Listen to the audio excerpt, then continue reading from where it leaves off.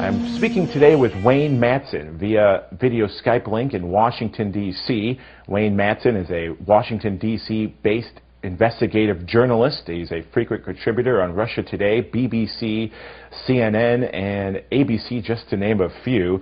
20 years of security experience as a naval officer. He's also worked with the Department of State and the NSA, the National Security Agency. Wayne is also a member of the Society for Professional Journalists and the National Press Club. Wayne Madsen, thank you so much for joining us live from D.C. Hi, good to be with you today. Good to be with you, too. It's quite clear, Wayne, with Rahm Emanuel as White House Chief of Staff for the last 2 years, that he is not eligible to run for mayor of Chicago. Yet the election board in Chicago approved his stature in the ballot for the upcoming election.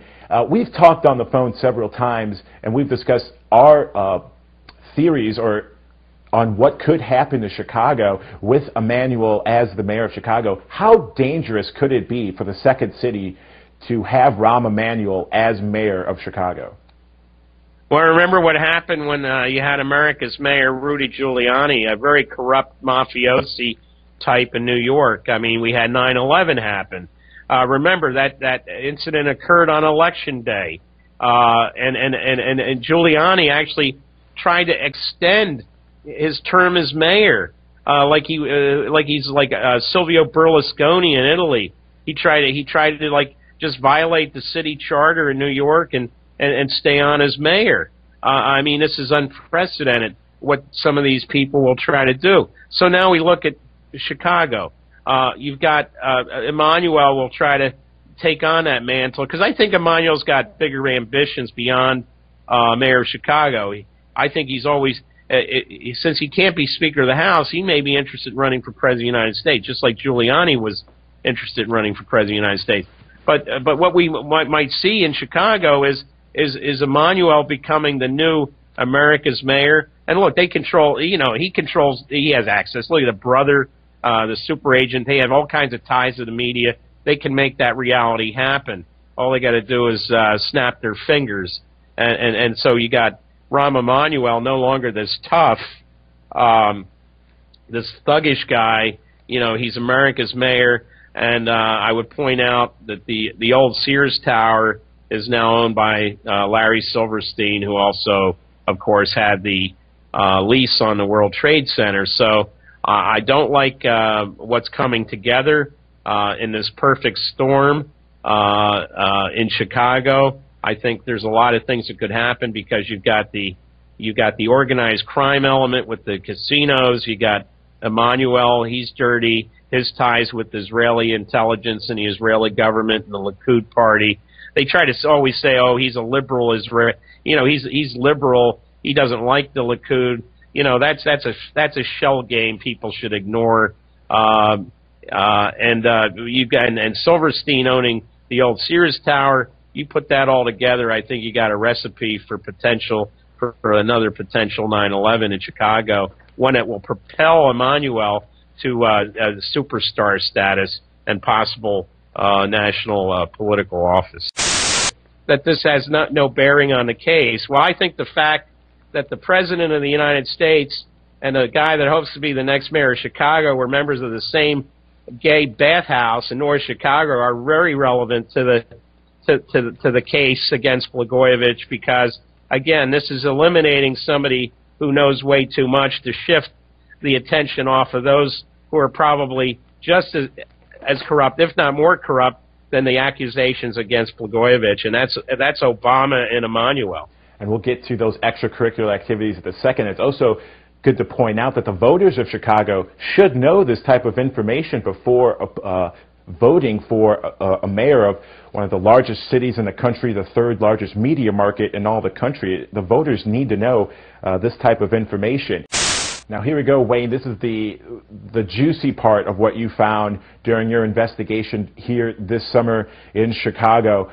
Rahm Emanuel and Obama's secret past that they do not want anyone to know about, that they've even had a couple assassinations to some of the members of what you call the Down Low Club. Can you go in length about Obama and Emanuel's past at the grand old man's country on North Clark Street in Chicago? Well, this goes back to the 2008 presidential campaign when an individual named Larry Sinclair surfaced with some amazing story about a relationship he had with Obama back in 1999. I never thought about it till he saw Obama give the keynote address to the Democratic Convention in Boston in 2004. He recognized him. I paid no attention to it. As a matter of fact, I discounted that rumor in '08 because there was really no proof. And being somebody that has followed dirty tricks in the past, especially those concocted by Karl Rove in the 2000 and 2004 election campaigns, I knew that, you know, these people are out there with dirty tricks. They'll try anything. So I discounted it. But when I went to Chicago, I started talking to people about Obama's past, this past that no one knows about, and also that of Emanuel, this man's country. This bathhouse is mentioned.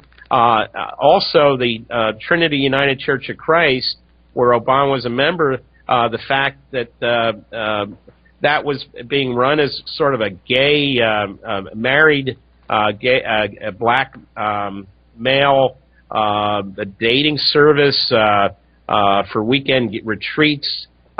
This all came out. And then we had the choir director, Donald Young, brutally murdered in December of '07, gangland hit style, and another individual named Larry Bland, also a member of that church, also being murdered. There was a lot of information that Donald Young was somehow hooked up with Obama, and they were just eliminating potential witnesses to Obama's gay lifestyle. Now, you mentioned that both Emanuel and Obama in your article dated back in May 24th, that they were lifetime members of Man's Country. Can you describe what Man's Country actually is and why it's revered as one of the high upscale bathhouses in Chicago? Well, apparently it's a real seedy place. It's been around 30 years, but even though it's seedy, it's still a place where people who have certain predilections like to go because they know what they're getting. Apparently, Obama, and lifetime membership is really paying, I guess, $10. It gives you a lifetime membership. But it's in the case of Obama, apparently his interest is older white guys, and he likes to be the receiver of attention. There was no information that Obama and Emanuel were ever connected to each other. That even they may not have even been members of this bathhouse at the very same time period. But nevertheless, this is the type of place that caters to these types of people. It wasn't the only place. Later, I found out that Obama had also frequented parties at a place called the Purple Hotel in Lincolnwood, which was known as a hangout where they had these parties, afternoon parties, where there was drug use and a lot of basically homosexual orgies taking place. So it wasn't just the bathhouse. There were other places mentioned, and this came from people in the gay community in Chicago, people who would know. They don't have any axe to grind except for the fact they probably think that Obama and Emanuel are big phonies with their families, and how they always talk about their families and all this type of thing. That they're total hypocrites. And you can see that tough guy persona being brought forth by Emanuel, maybe mentally to try to forget about his secretive past in the bathhouse. You report in your article that Emanuel joined Man's Country after he left the Clinton White House when he moved back to Chicago in 1998, and then again in his 2002 campaign. Yeah, this past week, Rosa DeLauro, who provided Rahm Emanuel with the townhouse he lived in while he was a member of Congress. This is back when the family was in Chicago. Now, when he became chief of staff, he he had a regular residence here with his family in Washington, but during this time frame when he was a member of Congress, he lived in this townhouse, and apparently during this time frame,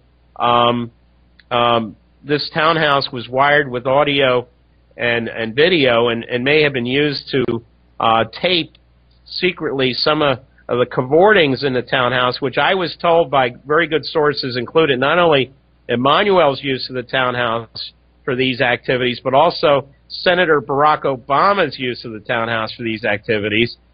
This past week, Rosa DeLauro's longtime chief of staff, a woman named Ashley Turton, who's married to President Obama's chief of liaison to the House of Representatives, Dan Turton, went out to her car 5 o'clock in the morning in her garage in her townhouse on Capitol Hill, turned on the ignition, and the car caught fire somehow. Now the police are saying it hit something and caught fire, but she was burned up in the car. She died. So we're being told by the Washington police that this was a freaky accident.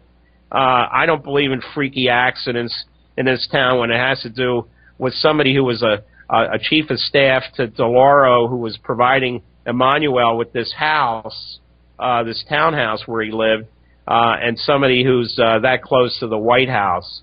I don't believe in freaky accidents. They don't happen usually. This was a scene right out of one of these Hollywood political thrillers. So I think, was this an attempt to clean things up for Emanuel so there's no problems? Well, we don't know yet, but we definitely have a suspicious death here in Washington.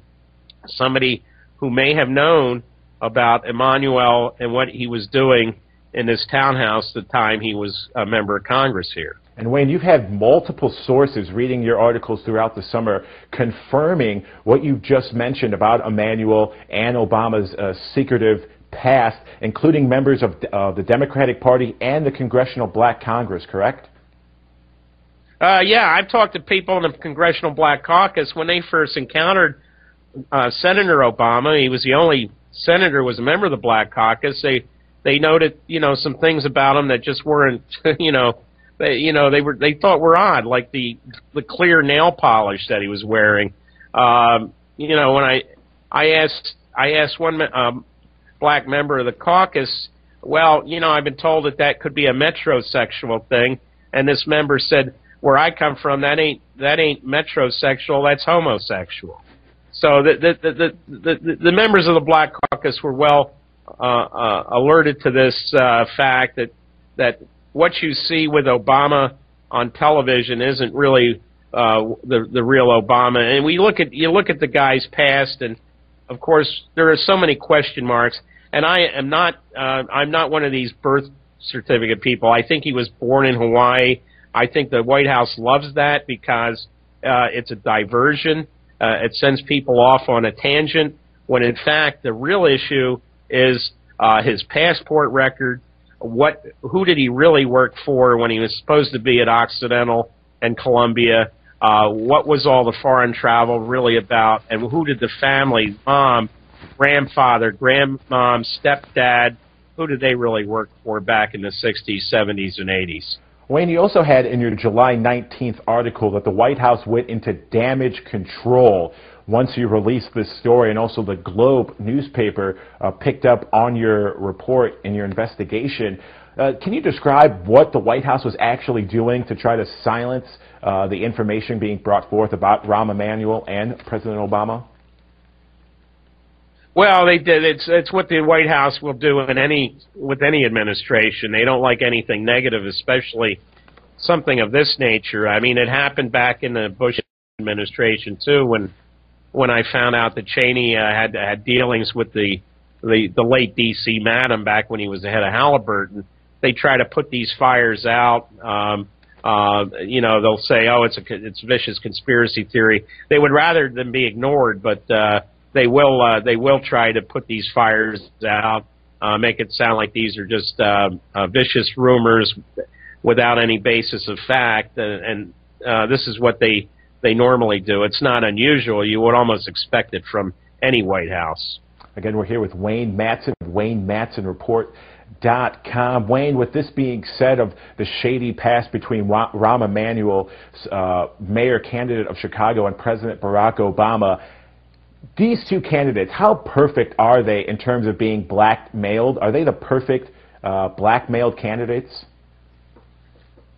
I think so. I mean, but I mean, when we think in terms of blackmail, we think maybe some foreign intelligence agency might be the blackmail agent. But I think in this case, it's our own government has the goods on them to keep them in line, to make sure they do exactly what they're expected to do. I think this is primarily the case with Obama, although with Rahm Emanuel, I think it's quite clear he may have ties to the Israeli intelligence service, Mossad. Whether they would put him in a blackmail position or not is, I think, you know, we just don't know. He may just be very loyal to working for them. I mean, as a veteran of the Israel Defense Force, he obviously has had past connections with them.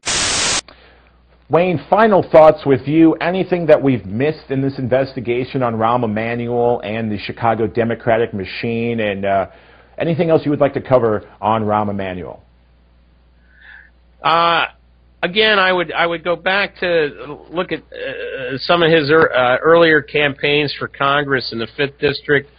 I spoke to many people who ran against him, Democrats and Republicans and independents, and it was quite clear that this guy is a dirty operator. He will be as dirty a mayor of Chicago as you've ever seen with anybody in the past, and that includes the dailies, because of this involvement he has with casinos, foreign intelligence operatives, and some of this seamier side of Chicago politics, including his association with the real estate developers, the same people that try to get the Olympics. Because let's remember, as chief of staff, Emanuel gave the final green light for Obama to go to Copenhagen and try to get the Olympics. So he also, Emanuel, thought he could make money on that, and so that money taints him, as well as Valerie Jarrett, the late school board president, and the other individuals who were part of that, including Michelle Obama, I should add. Wayne, you mentioned that you wanted to challenge Chicago Sun-Times, Chicago Tribune, and the Daily Herald to try to pick up your story and see if they can do some investigation. Yet, from your report in the summer, none of those papers have really done anything. None of the TV networks in Chicago, ABC7, NBC5, CBS2, WGN, none of them have really picked up this story or have done any investigation on Rahm Emanuel. How important is it for you and for the voters of Chicago to become aware of Rahm Emanuel and prevent catastrophe from happening in the second city? It's really important, and I hate to say it, but the grand old days of Chicago newspapers, the Tribune and the Sun-Times, when the reporters used to hang out at the Billy Goat Tavern downtown Chicago, I think are over with. This has a lot to do with what's happening in the newspapers across the country, but the fact is that Sam Zell owns took over the Tribune and basically emaciated it. The Sun-Times was emaciated by Hollinger and Conrad Black when he owned it. They've never recovered. There is no independent. The days of Mike Royko and these others are over with. And I only see the internet, some of the blogs, picking up the slack to do that, but there's a resource issue.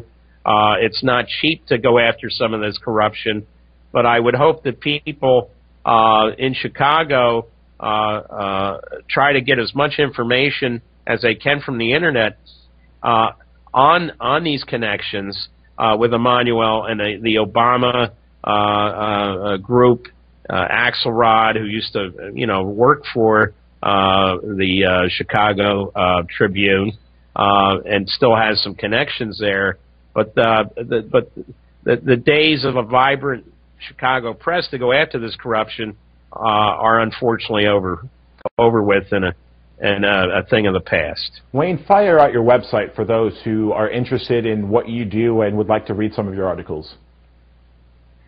Yes, it's WayneMatsonReport.com, and I started it because we also here in Washington have lost the muckraking spirit of Jack Anderson and Drew Pearson, the Washington merry-go-round, even people before their time, going back to H.L. Mencken and the work he did in Baltimore, which covered Washington too, Washington politics.